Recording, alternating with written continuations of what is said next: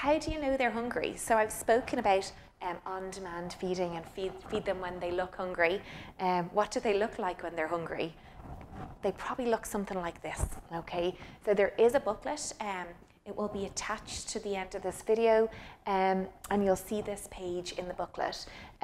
You'll see up here, we've got some early cues, and this is your baby just telling you, I'm hungry.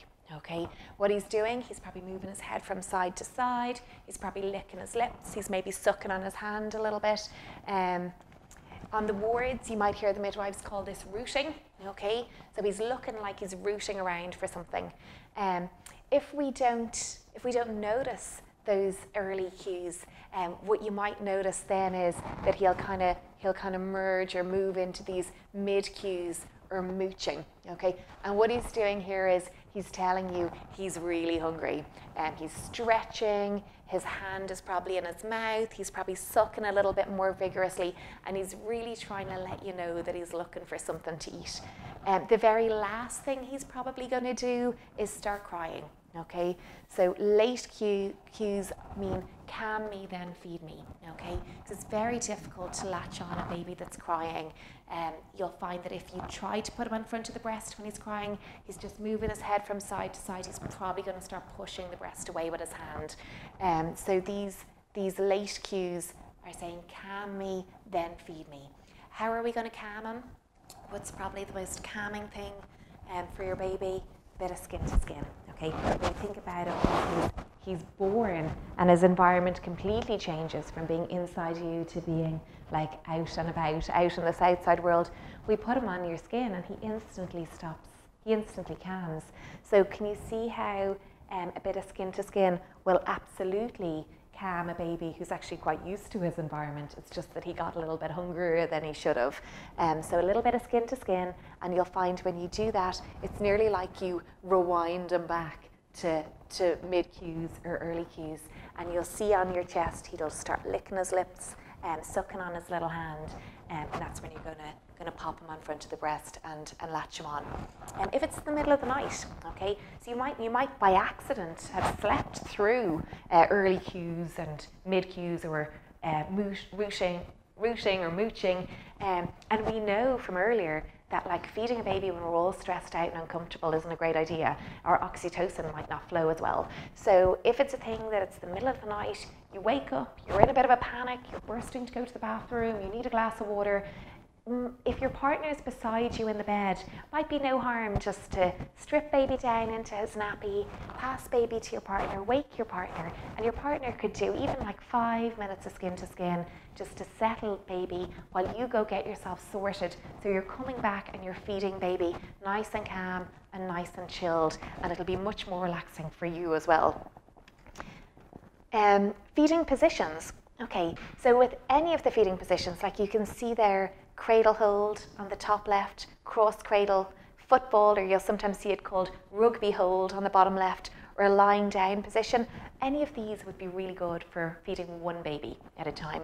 And then obviously on the right hand side, you've got feeding twins, okay? On the left hand side, or I suppose with any baby, feeding one baby or two baby, when you want to support their little head, okay?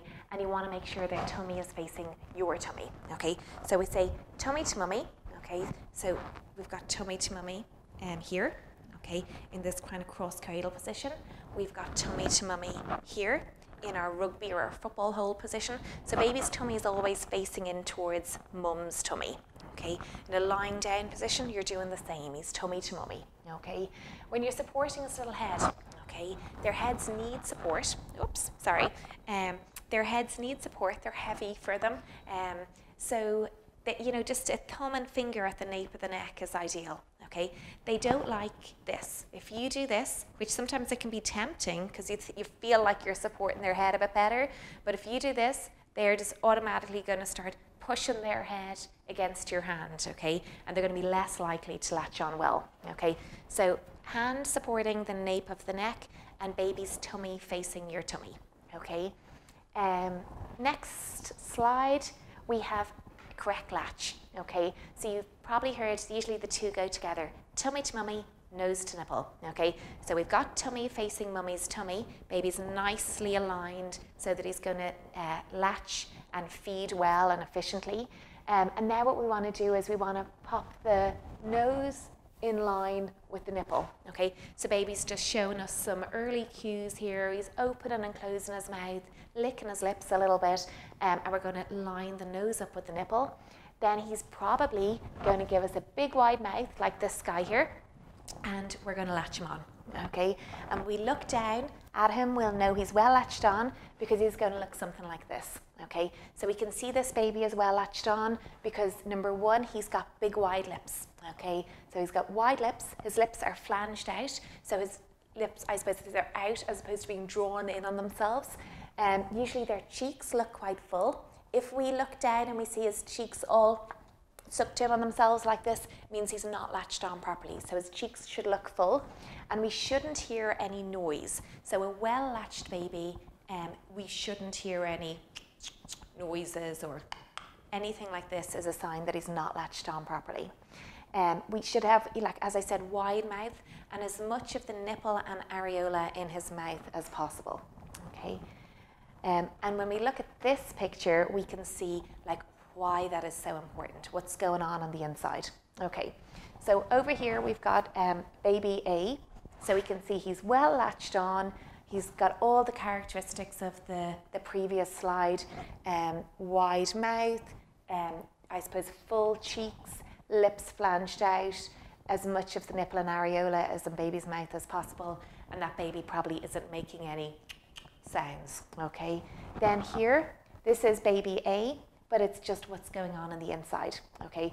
So we can see nipple and areola in baby's mouth. This is baby's tongue here, okay? And the way that baby is gonna, I suppose, stimulate some oxytocin production and some milk ducts to release some milk is, if you imagine my hand is his tongue, and his tongue laps up against, so it laps rhythmically. And when it does that, it pushes the nipple and areola against the roof of baby's mouth. So I suppose it's this rhythmical action, pressing the nipple and areola against the roof of the baby's mouth is going to, number one, stimulate some oxytocin, which is responsible for the flow of the milk, and it's also going to trigger all these milk ducts, which are going to allow milk to flow, okay? Then we look down here, so this is a well latched on baby. He's going to be comfy for mom. Baby's going to have a much fuller tummy after this feed because there's more oxytocin being produced and more milk ducts being activated. Then we look down here, I hate that word bad, maybe poor latch, baby C. So I suppose number one, as mum feeding, this would probably feel quite uncomfortable. You can see baby's just sucking on the nipple there. It's probably a little bit pinchy, probably a little bit ouchy, so you'd recognize that as not being comfortable. What's going on the inside, we can see that like just the nipple is in the baby's mouth.